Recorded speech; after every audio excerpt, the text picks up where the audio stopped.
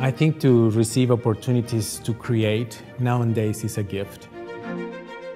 The fact I'm here, I'm just enjoying it, and I'm enjoying every second of it.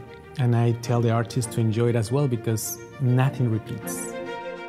My inspiration for the piece, which is called Líneas, it was purely in lines of ballet and lines of contemporary dance as well, which is more rounded, more contracted, and how to unify them.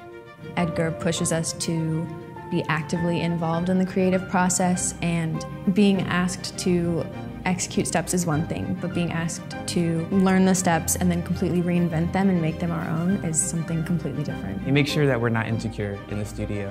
He really goes above and beyond to try to get us to feel comfortable within the movement, as well as comfortable with trying to figure out what we want to do with the movement as individual artists ourselves.